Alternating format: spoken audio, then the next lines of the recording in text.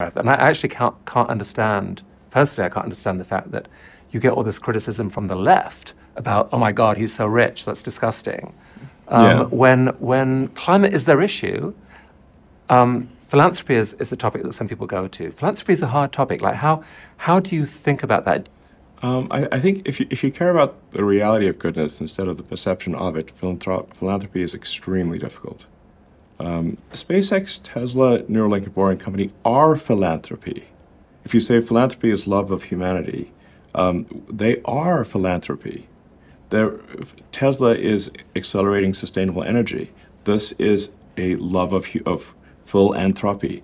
Right. SpaceX is trying to ensure the long-term survival of humanity with multi-planet species. This is love of humanity. Neuralink is to help solve brain injuries and existential risk with AI, love of humanity.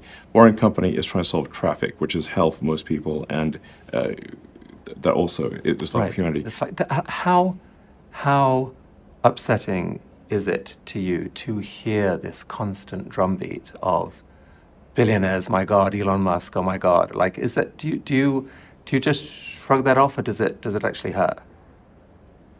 I mean, at this point, it's water off a duck's back.